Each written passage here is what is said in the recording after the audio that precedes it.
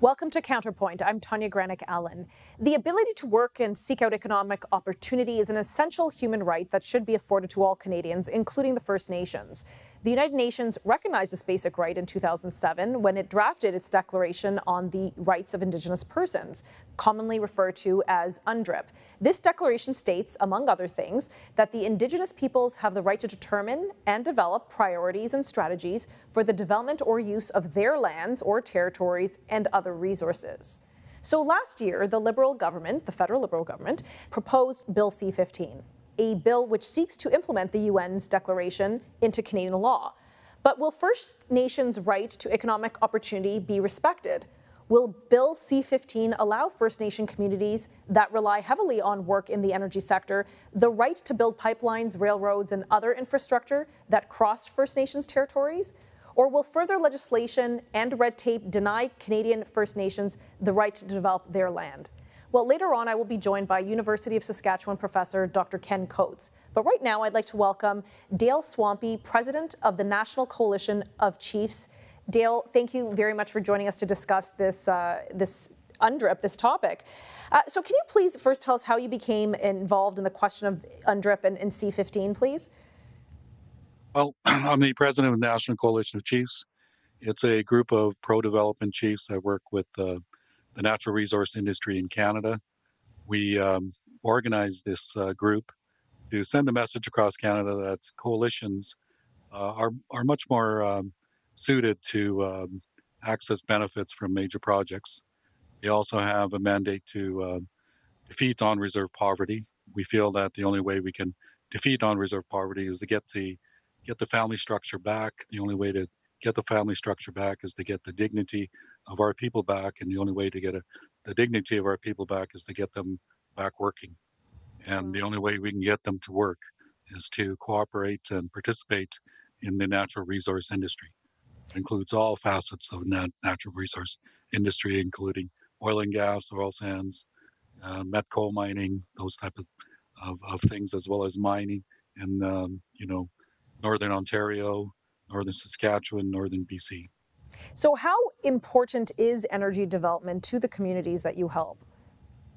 Well, we have in 2016, 12,000 self-identified Indigenous workers in the oil and gas industry. And we think that figure has actually grown rather than decreased because of the new legislation, the environmental, social, and governance legislation that most companies are now abiding by, and they see the importance of getting cooperation and participation from First Nations. Mm-hmm. And as we move into this and we start to get out of this poverty and start to get our people working, we're stopped by this environmental non-government agencies across this country, which is $1 billion a day industry that's just choking us right now.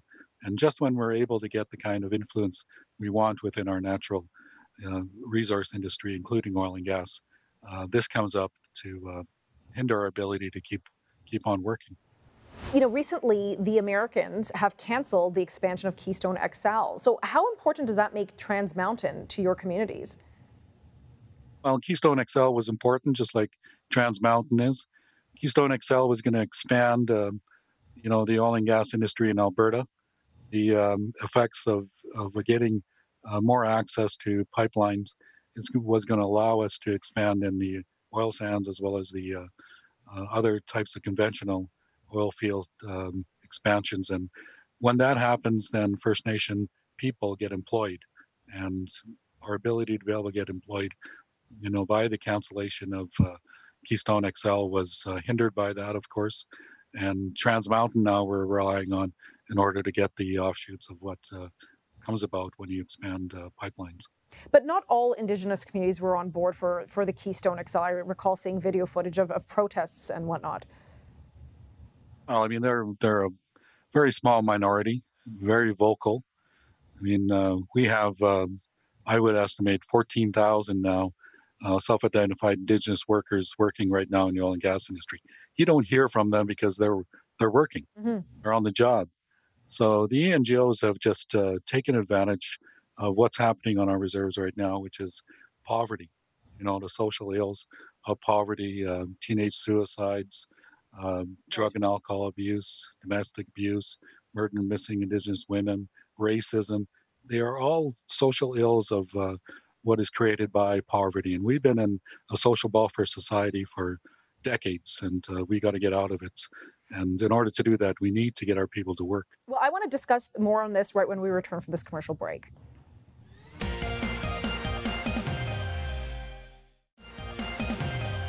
Welcome back. We're discussing UNDRIP legislation, Bill C-15, with Dale Swampy, president of the National Coalition of Chiefs. Dale, what is your experience when speaking with First Nations communities on how the Canadian government implements laws and designed specifically to protect First Nations communities? How is this working out? Well, I mean, you got to go look back at the kind of lawsuits that have succeeded for First Nations. You go to northern BC and you see the kind of influence that has been made there with their lawsuits, and the Indigenous rights and title has been enforced. They get a lot more say in what happens in the projects, but I think legally it's good for the people to understand that Canada to understand that this is our land. This is we've been here for tens of thousands of years. We have an inherent right to our lands and resources. When the government makes decisions, legal decisions about certain tracts of lands, they give us an ability to be able to provide input, but there's no incentive to actually provide, an acknowledgement or a approval of projects. There is a lot of incentives to say no to projects, though, and I think we got to get away from that. And the only way we're going to get away from that is to do what we've been trying to do for the last 70 years. When Chief Wilton Littlechild started and got the UNDRIP legislation in the UN, one of the things he was trying to do was trying to get our rights to our land back. And it's all about land. In 1996, the Chrétien government did a study about Indigenous peoples, and in that study, when they got it back, they recommended that the Canadian government give 30% of the land, crown land, back to the people, including, resources on those lands. Mm-hmm. And I think that's the kind of thing we need to strive towards. Trying to do exactly what the Alaskan, the 13 bills of Congress did in Alaska for the Alaska tribes, instead of giving them an overall, land titles settlement. Right. They actually gave them land. They gave them rights to that land, and they gave them additional rights that pointed to natural resource development. 50% of all the natural resource development that occurred in Alaska had to include First Nations. It took them decades to get these corporations to work and actually start making money, but right now these corporations are making, all kinds of money, and they've had for the last 50 years an ability to be able to sell those lands at any time. And they never sold those lands because the lands are important to First Nations people. Yes. We wouldn't sell them privately to a, non-Canadian, or in the case of Alaska, non-US individual or so forth. So it's important to us. And I think that's where we really want to go. UNDRIP is just another legal cog in the system that, Canadians as well as First Nations are tired of. And does it really give us any advantage? Does it really give us a share of the royalties from our natural resources? No, it doesn't. No, it gives us more say, but we already have that. We have ESG legislation that provides us with that kind of input. And it's not input we want. We want to protect the economy or the environment, but we want to be part of the economy as well. And the only way we can do that is to get a piece of what we owned for thousands and thousands of years, and that's the land and the resources. Well, you mentioned something, a few minutes ago earlier, that some of these legislations just really allow you more to say no than to say yes. And perhaps that's one of the criticisms of UNDRIP, that it is designed really to let First Nations, or it potentially is designed to let First Nations really just say no to energy projects. So how do we let them say yes? Well, we've got to incentivize just like anybody else. I mean, Canada really went after the resources of this country because they knew they could make a lot of revenues from it, from the royalties.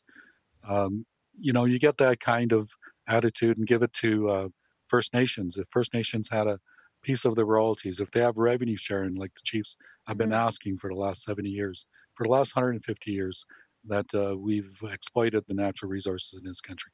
We've been asking for the share of those resources, and we just haven't been able to get that. And I think that's what we want. And that's what's more important. The situation that occurs right now in Northwest Territories, Yukon, and Nunavut, and northern BC, northern Saskatchewan, northern Manitoba, is such that the number of people that live there are dominated by the First Nations. Mm. It's equal to what happened in Alaska, and I think we should do what the Alaskan government did and what the U.S. did, and appreciate the First Nations title land and give them the resources, or give them a share of the resources. Okay, well said. Then we'll. Unfortunately, we're out of time, but I really do thank you for joining me today, Mr. Swampy. Thanks for having me.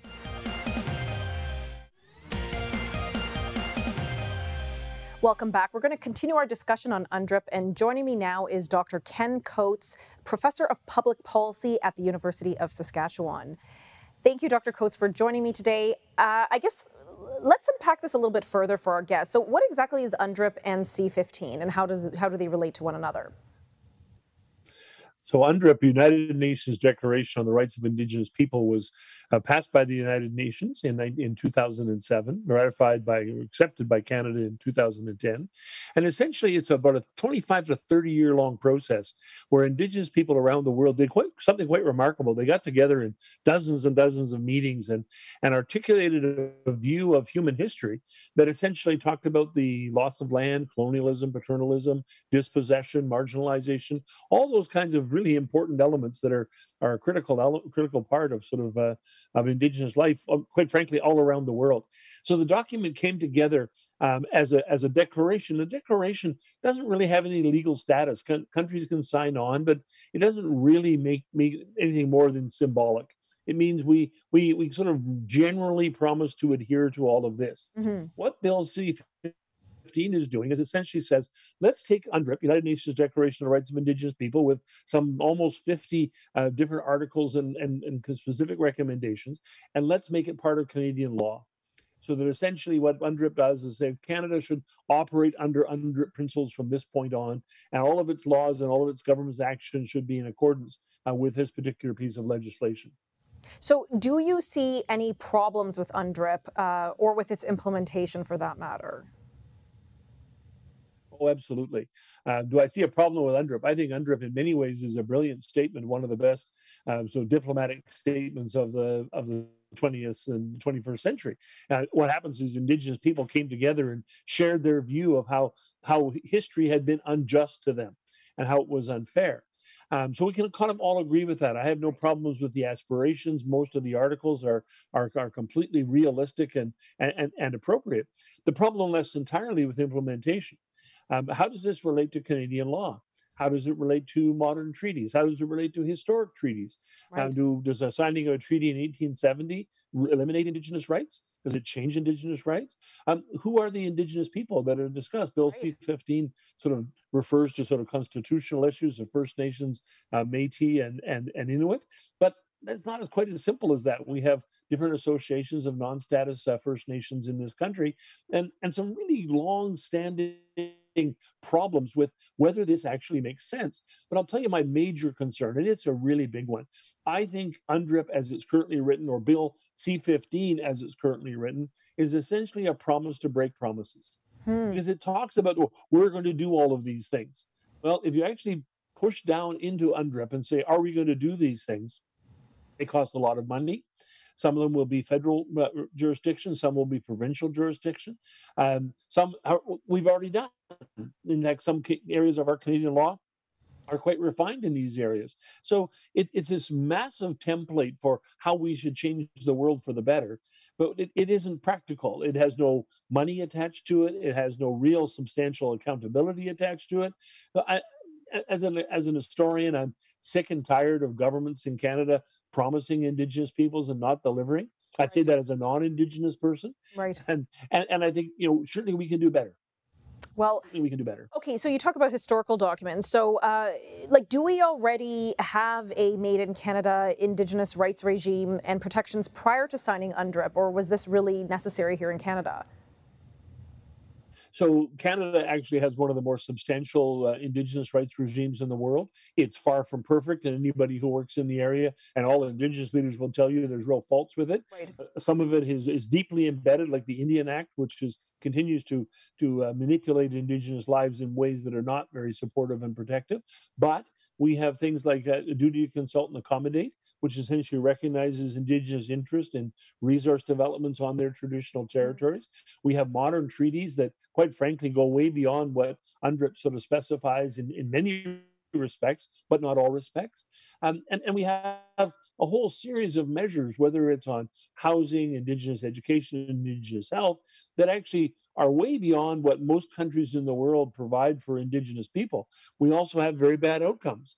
So just because government provides services or provides financial support doesn't mean that things are actually getting better or staying Right. successful. So our model is not working very well. No, I think you spoke very well there when you suggest the models were not working very well. We hear continually, I mean, at least through the news headlines, you hear about it during election time, that something's not right. And growing up, I kept wondering, well, when are we going to fix our relations with the Indigenous persons? When are we going to make things better? We're going to continue this discussion right when we return from this commercial break.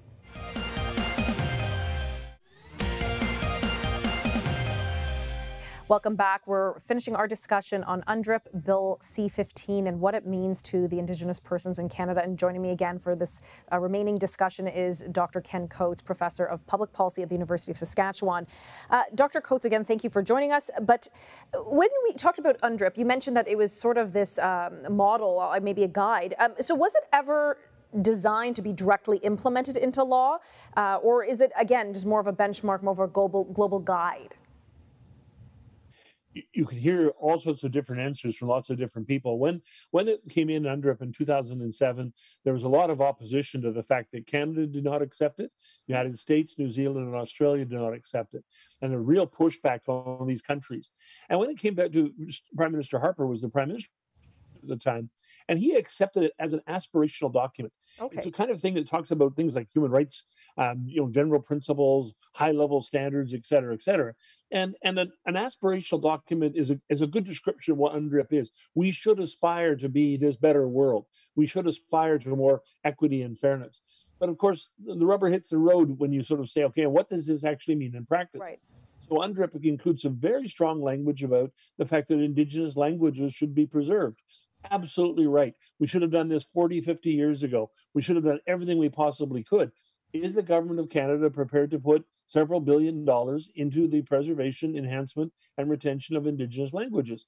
I don't think so. We've got a new Indigenous languages law. It's a tiny step in that direction. Mm-hmm. So this is where the frustration comes, is the aspirations are fine, but how do you actually get there? And does this process, does the Bill C-15 process actually have the strong support of Indigenous people across the country? And that part's a bit uncertain. Well, okay, well, let's go to that. Well, first of all, just to wrap up about this aspirational document, I think that's an interesting distinction to make, that just because there's this declaration, there's a difference between declaration and, say, a convention or something that is aspirational versus something that's been ratified into Canadian law. And this is like you aptly said, is an aspirational document. So it's not legally binding on Canada. But now, again, we have C-15. So let's pivot to that. So with C-15, how do you feel that it is going to impact the sovereignty of and the rights of Canadian Indigenous persons? So that's a really interesting question. Right now, Bill C-15 is a very thin document. It essentially is a very symbolic sort of piece of legislation. It's okay. a virtual signaling piece of legislation. It says we're going to do really good things and we're going to tell Parliament what we've done and we're going to report back on a regular basis. I don't find that particularly respectful. No. I would have liked to have seen a Bill 15 or a C-15 document that said, we're going to take UNDRIP and here's what we're going to do about it. We're going to move on these things first. We're going to move on these ones second and these ones third. We're attaching this much money to it or this much legislative priority. Right now, it is just entirely vague. So what will happen? Who knows? The First Nations that are sort of enjoying the greatest sort of self-government and autonomy and real opportunity in their own homelands are in the territorial north. They're in the Yukon, Northwest Territories, and Nunavut. We've actually, within Canada, before UNDRIP, have actually negotiated arrangements that provide Indigenous people with a much fair, I didn't say perfectly fair, Right. but a much fairer sort of balance in terms of rights and opportunities. We're already doing that in a whole bunch of places. Now what happens is, do governments keep doing these kinds of things? What happens when you go to court and a First Nation stands up and says, you're not following UNDRIP. UNDRIP says we should do this and that. There's so much confusion in there. Right. The whole business of free prior and informed consent, about resource developments, infrastructure developments, and even government legislation. We haven't even had a beginnings of a conversation about what this means for Canada. Okay, well, we only have, unfortunately, half a minute left before we wrap up. But, we heard from Mr. Dale Swampy just before, and he was suggesting that this might actually prevent prosperity within Indigenous communities, that it lets really First Nations groups say no and not say yes to a lot of the national energy projects. What are your thoughts on that in the 20 seconds we have left? Oh, I wish we realized that most First Nations, in fact, desperately want and need carefully done, environmentally sound resource development. Where the government keeps trying to help out. And every time they help out, they make things more difficult. Bill C-69 made diversity development more difficult. C-15 could make it more difficult. We've got to stop believing that government has all the solutions. First Nations, Métis, Inuit have the solutions. Empower Indigenous governments and we'll see a much better future. Okay, well, thank you so much for joining us today. More than welcome. Bill 15 still isn't law. It still has to pass third reading, but by all indications it probably will, and then it will be going to Senate for potential amendments, and if it's passed, it'll become law here in Canada. We'll have to keep on this topic to see how it's actually going to be impacting Indigenous peoples on the ground. For Counterpoint, I'm Tanya Granick-Allen.